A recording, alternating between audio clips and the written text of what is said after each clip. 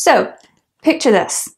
It's 1567, and Italy is experiencing a devastating plague that's already killed tens of thousands of people.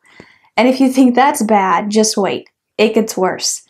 You're an Italian gravedigger. One day, you're burying the body of a woman who was about 60 when she died.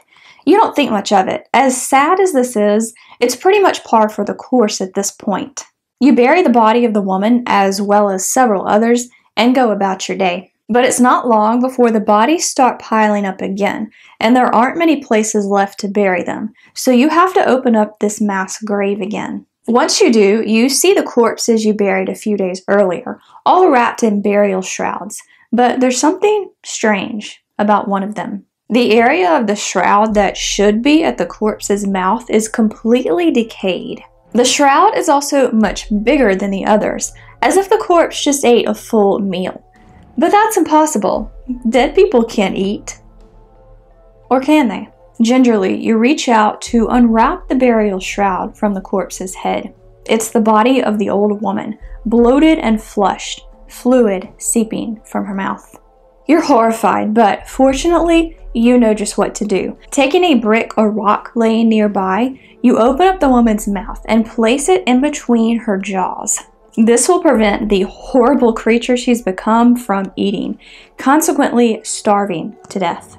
Incidents like this have happened in multiple countries all over Europe, as well as the United States. Stories of the dead returning to consume the living stretch all the way back to ancient times. They might sound like they fit our modern definition of zombies, but these creatures have more commonly gone by another familiar moniker: vampires. Let's explore some of these so-called vampire graves and vampire burials. So today, we have a pretty specific view of what a vampire is, give or take a few traits. Vampires drink the blood of their victims. They're hurt or at least weakened by the sun. They're often charming and attractive. And in fact, even though they're technically dead, they don't look like corpses at all. But this isn't how people have always viewed vampires. Generally speaking, a vampire is any dead or undead creature that returns to consume the living. Like I mentioned earlier, that definition has changed over time. A creature like that would probably today be described as a zombie. So before we continue, let's discuss the relationship between these two words. This is the 1954 novel I Am Legend. It follows the last man on Earth surrounded by vampires. Let's check out the official Amazon description. Robert Neville may well be the last living man on Earth, but he is not alone. An incurable plague has mutated every other man, woman, and child into bloodthirsty, nocturnal creatures who are determined to destroy him. By day, he is a hunter, stalking the infected monstrosities through the abandoned ruins of civilization. By night, he barricades himself in his home and prays for dawn. Does that sound familiar? Because it should.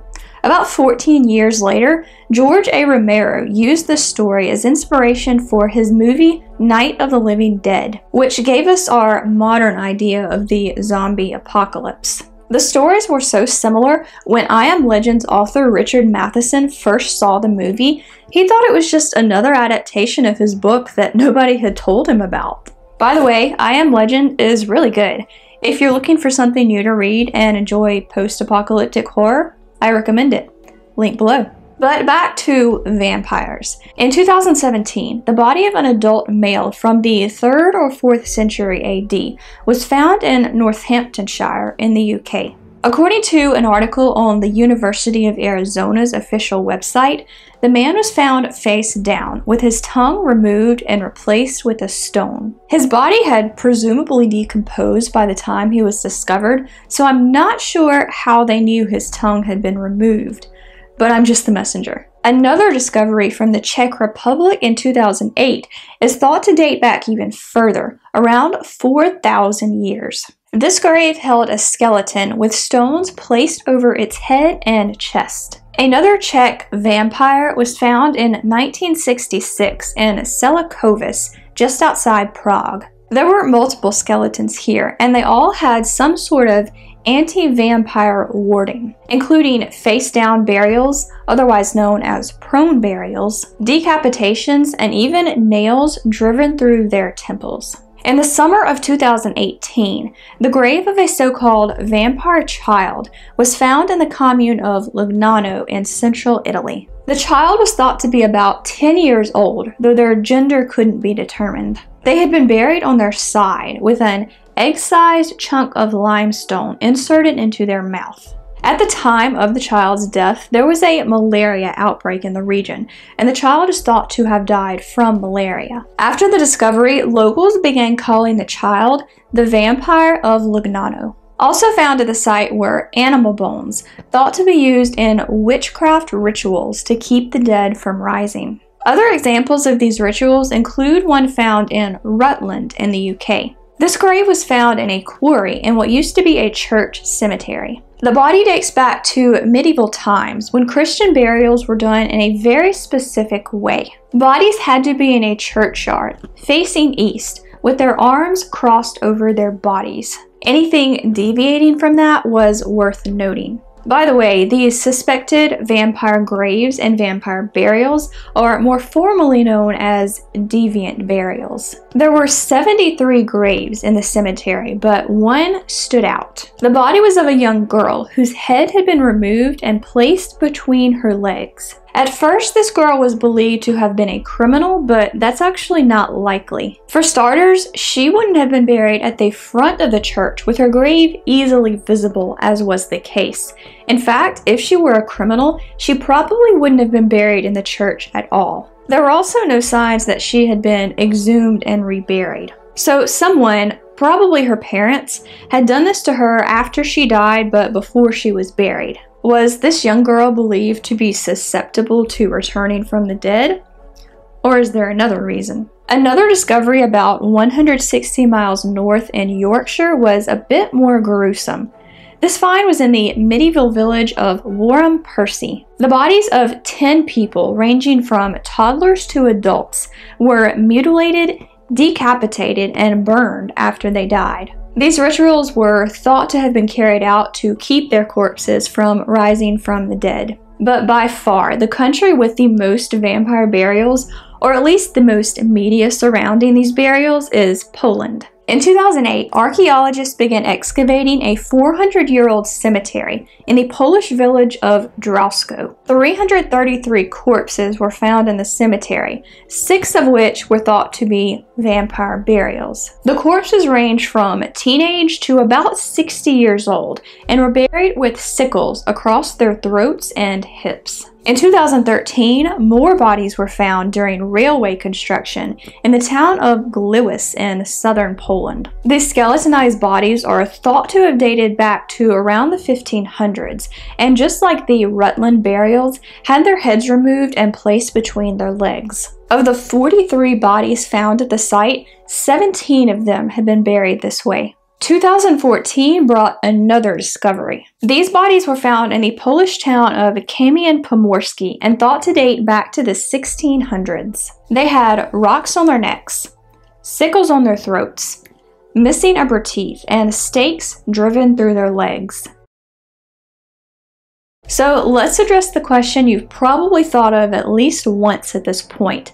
Why was this done? Why did these people believe the dead would return to life and eat them? Beliefs differed by culture as to who was susceptible to becoming a vampire after death. In Slavic folklore, babies who were born with teeth or physical deformities could become vampires. Lots of cultures believed people who committed suicide were more prone to vampirism. Some thought the first person to catch a disease during an outbreak was at risk. Others were suspicious of children born out of wedlock or unbaptized babies. Speaking of baptism, or lack thereof, there are also mixed opinions on how the church viewed these vampire burials. Some sources said the church believed vampires were creatures of the devil and therefore embraced these anti-vampire rituals. Other sources thought various churches saw the belief in vampires as antithetical to biblical teachings, but they still thought they might have accepted them to appease pagans of the time, possibly hoping to convert them to Christianity later on. According to a 2014 paper on the Drowsko burials, vampire burials were used as a way to enforce social and Christian order, to serve as an explanation for unknown disease and death, and as an economic and monetary commitment to the dead. And of course, some people might not have become suspected vampires until after they died. The woman I talked about in the intro was found on Lazaretto Nuovo Island, just off the coast of Venice, Italy in 2006. She was one of about 50,000 victims of the Venetian plague of 1576 and was found buried with a brick between her jaws. It was likely put there by a priest or a grave digger who found her body after the mass grave was reopened and mistook her bloating and mouth leakage for vampirism. Since tens of thousands of people died in Venice over the course of a couple of years, I'm guessing these mass graves were reopened pretty often. The grave containing this woman's body may have been reopened just a few days after her death. We now know that bloating and leaks from the nose and mouth occur naturally 3 to 5 days after death as a result of decomposition. But 1500s Venetians would have seen this as a sign of vampirism. The decay from the shroud around the corpse's mouth was caused by bacteria from this fluid, which was pushed up through the mouth from the stomach. But at the time, it was seen as a sign that the vampire had eaten away at their shroud. Vampires at the time were thought to seek out the living in an attempt to regain their strength. In many instances, they were blamed for the plagues themselves, the idea being that they used magic to spread the plague so they could increase their ranks. And the Italians weren't the only ones who made this connection between disease and vampirism. The vampire graves at Kami and Pomorski are thought to be cholera victims. Villagers at the time didn't understand how diseases were spread and thought it was a supernatural phenomenon. So they subjected their dead cholera victims to these rituals, which included taking out their upper teeth and driving stakes through their legs to keep them from returning from the dead. The Polish were known to place sickles over their vampires' throats, so that if they tried to get out of their grave, they would be decapitated. The rocks and bricks placed in the mouths were, of course, to keep the vampire from feeding, so they would starve to death. But it might not be fair to call these vampire burials at all. A few sources suggested these people might have been buried this way for other reasons. According to a 2015 paper on the Polish burials, a lot of these so-called deviant burials were thought to be of common criminals or other social deviants, not people suspected to be vampires. The skeletons found in Gliwice in Poland were found near a set of gallows, further adding evidence to this theory. It's also been speculated that the bodies buried at Drowsko were thought to be subjected to these rituals not because they were thought to be vampires, but simply to ward off evil spirits. It's also been theorized that these people died unexpectedly, such as through violent means. Because of this, they weren't able to receive their last rites, so these rituals were done in an attempt to keep their bodies from being possessed by demons. But if the fear of vampires was a thing in Europe, it managed to find its way to the United States. In 1990, a group of children in Griswold, Connecticut, accidentally discovered what turned out to be a colonial-era cemetery. The 29 graves found were all pretty typical of the time, except for one. The skeleton was of a man in his 50s. He had the initials JB spelled out in brass tacks on his coffin, which had been smashed. The skeleton of JB, as the man came to be known, had been beheaded, and his thigh bones had been moved up to his rib cage and arranged in a skull and crossbones pattern. Everything unusual about this burial, from the smashed coffin to the rearranged bones, hadn't been done until about 5 years after JB's death. JB was taken to the National Museum of Health and Medicine in Washington, D.C. to be studied. At first, scientists were baffled. They had no idea what could have caused someone to rearrange JB's bones like this so long after he had died. Then one person asked the others if they had ever heard of the Jewett City vampires. Jewett City was another nearby town where a few corpses had been unearthed because people thought they were vampires rising from their graves. JB had died of tuberculosis, which at the time was called consumption. Tuberculosis symptoms include paleness, severe weight loss, and the victim generally appearing to be wasting away, all possible signs of vampirism. By this time, people did know a little bit more about human decomposition, but they also didn't really study or observe corpses in the weeks following death. So it is possible that someone, for some reason, exhumed JB's body after his death, saw signs of vampirism, and subjected his corpse to these rituals. JB was one of the more well-known vampires of the time, but he's not the only one. The belief in vampires here in the US stretches all the way to the late 1800s, with the woman who would come to be known as the last American vampire. Mercy Lena Brown lived in Exeter, Rhode Island. She probably went by her middle name Lena, since some sources did call her this. I will call her Mercy during this video because that's how I usually see her addressed, and just for clarity. Mercy died of tuberculosis on January 19th, 1892, at the age of 19. The disease had already claimed the lives of her mother and sister, and her brother was also sick with it at the time of her death. The rumors of vampirism started after Mercy's death. By this point, her father, George, and her brother, Edwin, were the only family members left, having lost all of the women of the household to tuberculosis. People reportedly spotted Mercy walking through the town cemetery and fields, and Edwin even claimed that Mercy had at one point been sitting on his chest, suffocating him. Maybe he meant this in some sort of metaphorical sense, but it wasn't taken that way. Like I mentioned earlier, tuberculosis has symptoms similar to what we think of as vampirism. According to Rhode Island folklorist Michael Bell, the symptoms progressed in such a way that it seemed like something was draining the life and blood out of somebody. Although they were more knowledgeable about disease at the time, people still didn't fully understand tuberculosis. Some doctors even thought it was caused by drunkenness and want among the poor. Because of all these things, speculation began that Mercy was a vampire and the one that had infected not only her brother, but her mother and sister, both named Mary, who had died almost a decade earlier. Finally, about 2 months after her death, George agreed to have Mercy's body exhumed, along with the bodies of her mother and sister. Both her mother and sister were completely skeletonized, having been dead for years at this point. But Mercy's body was found laying on its side and still fully intact.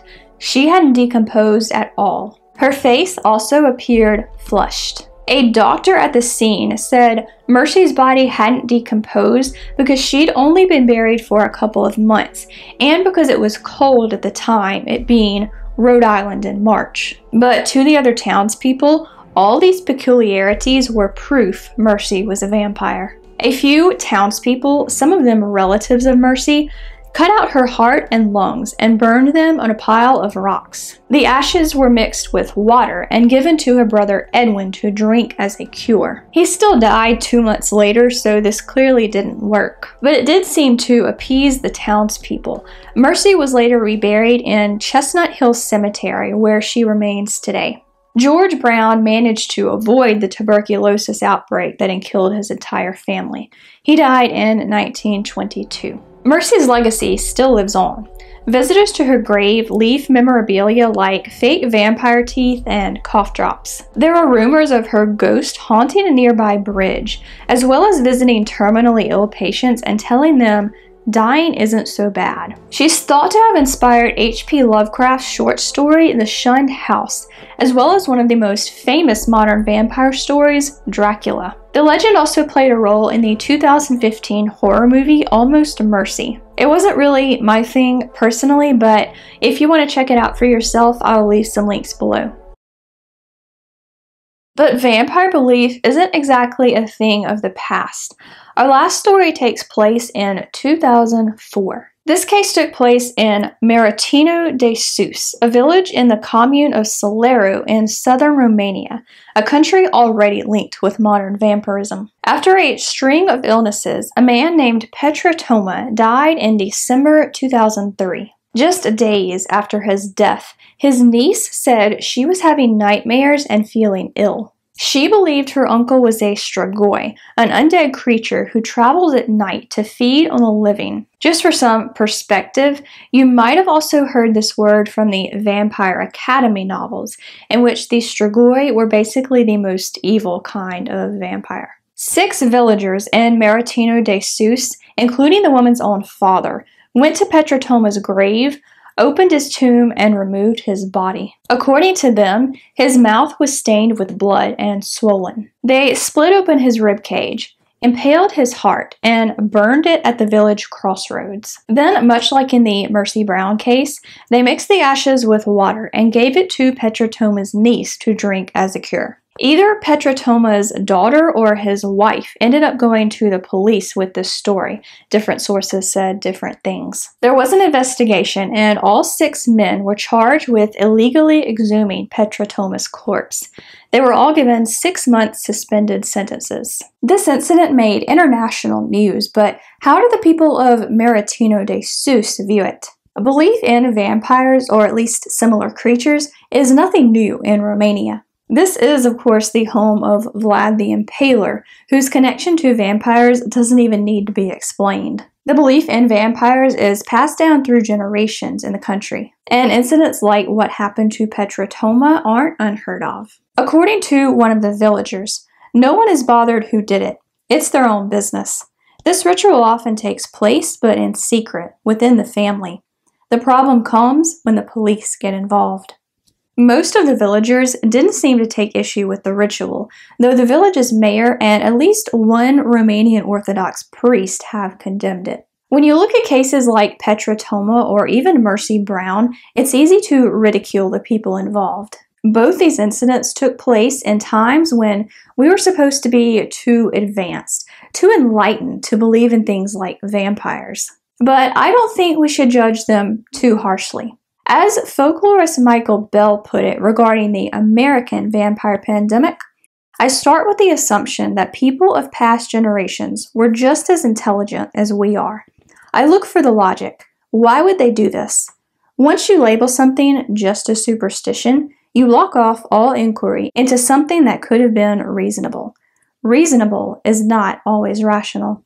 It's also important to remember that people believe all sorts of strange things today. I won't name anything specific, but I bet you're thinking of something right now that bugs you. In the modern day United States, or whatever country you're from if you're from outside the US, the belief in vampires can seem bizarre. But to people who are genuinely concerned for their loved ones, digging up a corpse and burning its heart might be, in their eyes, the only option. Though, just to be clear, I am not condoning criminal activity. But of course, that is just my opinion, and I would love to hear yours in the comments below. If you enjoyed this video, be sure to like and share it, and for more dark content, I hope you'll consider subscribing and hitting that bell. If you're interested in vampire fiction, you should check out my novella Children of Dust, which, much like Dracula, was inspired by the Mercy Brown case. I won't lie and pretend it's anywhere near as good as Dracula, but I think you'll still enjoy it. The link is the first one in the description. Thank you so much for watching, and have a creepy day. Bye, guys.